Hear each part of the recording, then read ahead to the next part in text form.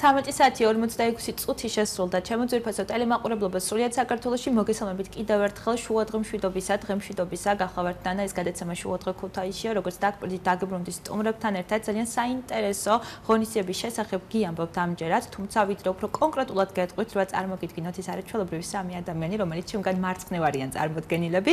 ქალბატონი თამუნა ნიკოლეიშვილი, მერიის კულტურის განყოფილების თანამშრომელი. მოგესალმებით თამუნა, დიდი მადლობა რომ ხართ ჩვენთან ერთად. სალი აკაკი გურგენიძე, საინიციატივო ჯგუფის წევრები. მოგესალმებით სალი, მოგესალმებით აკაკი. დიდი მადლობა პირველად ბრძანდებით ჩემთან. დარწმუნებული ვარ, რომ ძალიან ბევრ საინტერესო ღონისძიებას ჩავუყრეთ საფუძველს და ხშირად გვესტუმრებით და ამცნობთ სრულიად საქართველოს და სრულიად კაცობრიობას, რომ სიკეთე გადამდებია და აუცილებლად უნდა შევიტანოთ სიკეთის კეთებაში ჩვენი წვლილი რა კარგად ჩამოვაყალიბე. დიდი მადლობა რომ ხართ ჩვენთან ერთად. მოდით აქვე გეტყვით, რომ წარმოდგენა შეგექმნათ თუ რა სიკეთეზე ვსაუბრობთ ამჯერად. 26 მაისს ეს იცით დღე, როდესაც ჩვენ დამოუკიდებლობას ვიზეიმებთ და კიდევ ერთხელ გაგიმეორებთ, უფრო კონკრეტულად თუ რა ღონისძიებები არის დაგეგმილი, ხო არა ჩვეულებრივი თამთა თურმანიძე ისაუბრებს ჩვენთან ეთერში. ამჯერად გეტყვით, რომ 26 მაისს 14 საათიდან ქუთაისელი კეთილი ახალგაზრდები გაერთიანდებიან სლოგანით დადე, ერთი, აგური, ცოდნის, კაფეს, ასაშენებლად. რა აგურზე ვსაუბრობთ და რა არის ეს ცოდნის კაფე? უფრო კონკრეტულად ჩემი სტუმრები ისაუბრებენ. თამუნა, შეგიძლია გითხრათ რა არის ცოდნის კაფე და რატომ უნდა დავეხმაროთ მათ?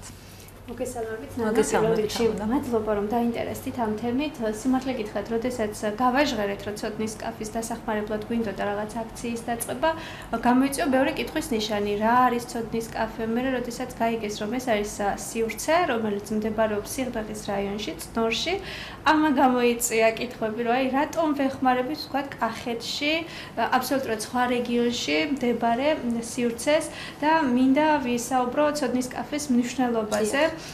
ეს არის სივრცე, რომელიც აერთიანებს ძალიან ბევრ ფუნქციას.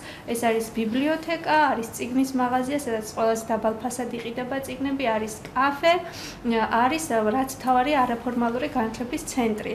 და მინდა გითხრათ, რომ მისი მნიშვნელობა გამომდინარეობს იქედან, რომ ეს არის რაიონში შეიძლება ითქვას ერთადერთი სივრცე, სადაც ახალგაზრდებს შეუძლიათ მიიღონ არაფორმალური განათლება. მოგახსენებათ 21 საუკუნეში, როდესაც არაფორმალური განათლება ადამიანის პიროვნული და კარიერული ზრდისთვის ერთ-ერთი მნიშვნელოვანი და გადამწყვეტი ფაქტორია. როდესაც არ აქვს ახალგაზრდებს ასეთ განათლებაზე მისაწვდომობა მარტივად კი, ნამდვილად და ფუფუნებად ითვლება ახალგაზრდების რაღაც ნაწილისათვის, არის ნამდვილი დანაშაული ამ ახალგაზრდების და ამ თაობის წინაშე.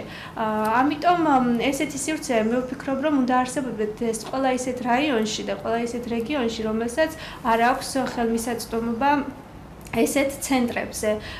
ჩვენ გვეუბნებიან, რომ აი რატომ არის წნორში და რატომ არ არის ვთქვათ ქუთაისში. ქუთაისელ ახალგაზრდებს აქვთ ძალიან ბევრი საშუალება, რომ თუნდაც მიიღონ არაფორმალური განათლება, იმუშაონ საკუთარ თავზე და როდესაც ახალგაზრდები არიან უფრო პერიფერიებში, ანუ რეგიონებში, მათ არ აქვთ ამდენი საშუალება. თან ახლა ქუთაისი ქვეყანაში მეორე ქალაქია, ძალიან ბევრი არასამთავრობო ორგანიზაცია მუშაობს ჩვენთან, თუნდაც ეს ახალგაზრდები, რომლებიც ჩვენთან არიან წარმოდგენილები და რომლებიც არიან იდეის და ინიციატივის ავტორები, რომ მოდი დავეხმაროთ ცოდნის კაფეს, ისინიც ერთ-ერთი არასამთავრობო ორგანიზაციის წევრები არიან, სხვადასხვა არასამთავრობო ორგანიზაციასთან თანამშრომლობენ და წნორელ ახალგაზრდებს არ აქვთ ამდენი საშუალება და ამიტომ ეს არის სოლიდარობის აქტი და ამაზე ბავშვები უფრო კარგად ისაუბრებენ.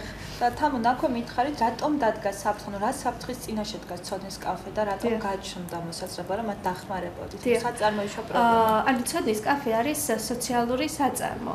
ანუ მთელი ეს შემოსული თანხა რეალურად რაც მოგებაც აქვს, ესე ვთქვათ, კაფეს, რეალურად უნდა ხმარდებოდეს მის პირვანდელ დანიშნულებას, რაც არის ახალგაზრდებისთვის არაფორმალური განათლების სივრცის შექმნა და აი ტრენინგების ჩატარება, სხვადასხვა ღონისძიებების ჩატარება, რაც გარკვეულ ხარჯებთან არის დაკავშირებული, მაგრამ ეს ცოდნის კაფე არსებობს სივრცეში, რომლის ქირის გადახდაც უწევთ და ანუ რეალურად ის თანხა, რომელიც ამ ბავშვების არაფორმალურ განათლებას უნდა ხმარდებოდეს, მათ სხვადასხვა აქტივობების დაფინანსებას უნდა ხმარდებოდეს, თავიდან ბოლომდე ხმარდება ქირის თანხას.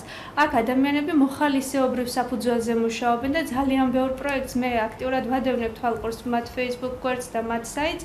ძალიან ბევრ პროექტს აკეთებენ აბსოლუტურად საკუთარი ენთუზიაზმით, ყოველგვარი ანაზღაურების გარეშე და ამიტომ შეიძლება რაღაც მომენტში დადგეს მომენტი, რომ არ გქონდეთ რაღაც ქირის თანხა არის განსაზღვრული, ხო, იჯარის თანხა და შეიძლება არ შემოვიდეს თქვა იმ თვეში იმდენი თანხა არ გქონდეს შემოსავალი ცოდნის კაფეს, რომ იძულებული გახდნენ, რომ დაკეტონ ეს ყველაფერი და ამიტომ გადაწყვიტეს, რომ მთელი საქართველოდან შემოწირულობებით, აი მოიძიონ თანხები და ამ დონაციის აქციაში, ანუ ამ შემოწირულობის აქციაში ჩართული არის მთელი საქართველო და ჩვენ რადგან ახლა მუნიციპალიტეტის მნიშვნელობაზე ვიტყვი, ანუ ადგილობრივი თვითმმართველობა, ქუთაისის თვითმმართველობა ბუნებრივია, ვერ დაეხმარება კახეთში მდებარე ორგანიზაციას, რაც არ უნდა დიდი სურვილი გქონდეს ხელმძღვანელობის მხრიდან.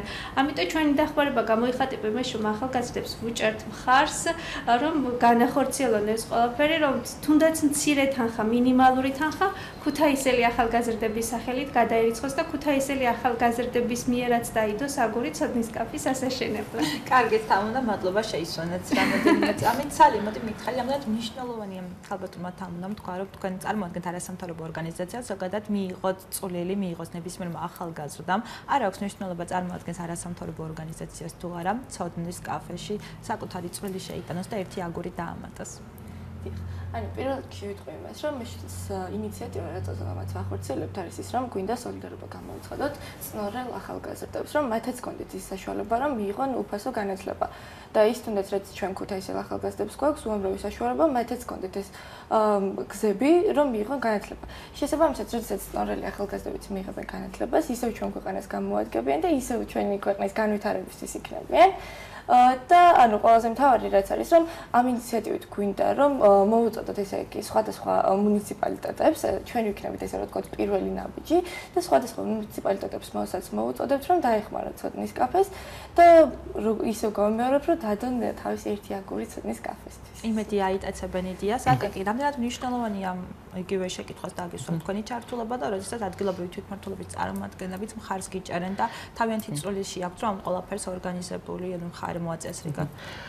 კი, მართლაც ადგილობრივი თვითმმართველობის მხარდაჭერა ამ ინიციატივაში უაღრესად მნიშვნელოვანი იყო, იმიტომ რომ ვეხმარებით ჩვენ თანამოქალაქეებს და საქართველოს მოქალაქეებს, იმ ახალგაზრდებს, რომლებიც შეიძლება გახდეს ჩვენი საფეხური იმ წარმატებული ქვეყნისა, რომელიც გვექნება და აქ დავამატებ, რომ ოქტომბერში ვიყავით ცოდნის კაფეში და იქ არის მართლაც სიცოცხლე, იქ არის რაღაც ახალი წერტილი იმ ქვეყნის ნათებისა, რომელიც უნდა გამოადგეს ჩვენ ქვეყანას მომავალისთვის და აქვე დავამატებ, რომ 26 მაისს ველოდებით მოსახლეობას, რომ მცირედით მაინც, მაგრამ დაეხმარონ იმ ცოდნის კაფეს, რომელიც ნამდვილად კარგ ახალგაზრდებს ცდის. მადლობთ აკაკი. თამუნა, მინდა მოდი გკითხოთ, რაში გამოიხატება ამ შემთხვევაში დახმარება? ეს არ არის უბრალოდ რაღაც ფულადი შემოწირულობა, ნებისმიერ ადამიანს შეუძლია მოიტანოს კონკრეტულად ნივთი, მოდი უფრო კარგად თქვენი იტყვით. რა შემთხვევაში, ვინ როგორ შეიძლება დაგეხმაროს? ანუ ნებისმიერ ადამიანს, ვისაც სურს რომ იყოს ცოდნის კაფის მაშენებელი, შეუძლია მოიტანოს რაიმე ნივთი, სუვენირი, წიგნი, რომელსაც ჩვენ გავყიდით, სპეციალური სტენდი იქნება, სადაც იქნება ეს ნივთები გამოფენილი და ასევე შეუძლია თვითონვე იყიდოს სხვა ადამიანის მიერ ნაჩუქარი ნივთი.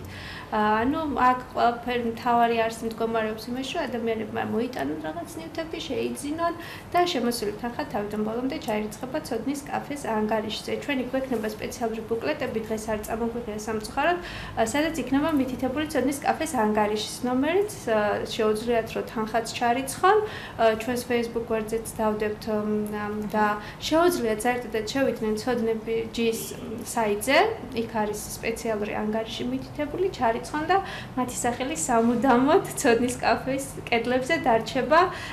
რატომ ვამბობ ახლა ამას? ანუ ერთ-ერთი კონცეფცია ამ შემოწირულობის, შეგროვების და ზოგადად ცოდნის კაფის აშენების მდგომარეობს იმაში, რომ მოქალაქეები, ანუ ადამიანები მთელი საქართველოდან ვაშენებთ, ანუ მეც ვიტყვი უკვე ამ სიტყვას გამოვიყენებ თამამად, ვაშენებთ ცოდნის კაფეს და ყველა იმ ადამიანის სახელი, ვინც თუნდაც ერთი ლარით მაინც დაეხმარება ცოდნის კაფეს მშენებლობას, მისი სახელი დარჩება კედელზე. მოკეთ, ძალიან კარგი ინიციატივა 26 მაისი განსაკუთრებულად მნიშვნელოვანი დღეა, ძალიან ბევრი ღონისძიება დაგეგმით და ეს ღონისძიებაც მეტად მნიშვნელოვანია, თვითონ ტელემაყურებლებო, ასე რომ შეგიძლიათ თქვენი მცირეოდენი წვლილით თქვენ შეიტანოთ ერთად დავაშენოთ ცოდნის კაფე წარმატებებს გისურვებთ შევხვდებით 26 მაისს დარწმუნებული ვარ ერთმანეთ დიდი მადლობა რომ მოხვედით ნებისმიერი კეთილი საქმე რომ ინიციატორებიც იქნებით აუცილებლად დიდი სიამოვნებით გიმასპინძლებთ წარმატებულ დღეს გისურვებთ ძირფას რომ ტელემაყურებლობ საუბრობდით რომ მოგიწოდებთ კიდევ ერთხელ ჩვენი წვლილი ძალიან მცირედი შეიძლება გახდეს ცოდნის კაფის ასე ვთქვათ მშენებლობის და იმ იდეის აღსრულების